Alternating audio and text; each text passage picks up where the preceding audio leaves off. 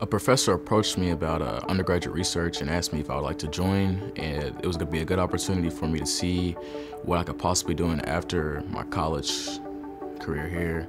I was honestly kind of scared to get into it because I thought I was a little bit young, kind of inexperienced, didn't really know what to expect. So at first I kind of hesitated to get on it because I was like, oh, I don't really think I'm prepared enough as someone who's a senior or a junior already.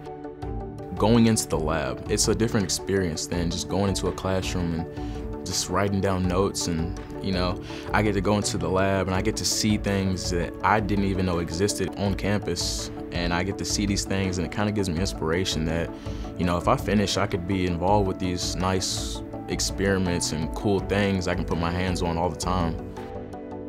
So being in research has helped me be a better student just because I feel like it's taught me to work hard, and I'm gonna get things wrong, but it's all right because with research, I have resources, I have graduate students, I have, Dr. Heron himself, I have people in the building who wanna just help. The community aspect has definitely helped me. So I'm a part of the National Society of Black Engineers. It's been a great experience because we all come from different places, but we all have the same goal. We all wanna graduate as engineering students.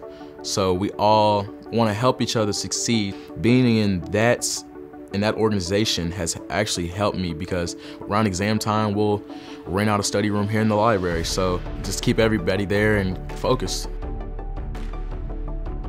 Definitely been challenged, but it's not really about the challenge. It's about, how you're gonna overcome the challenge. That's the really fun part for me.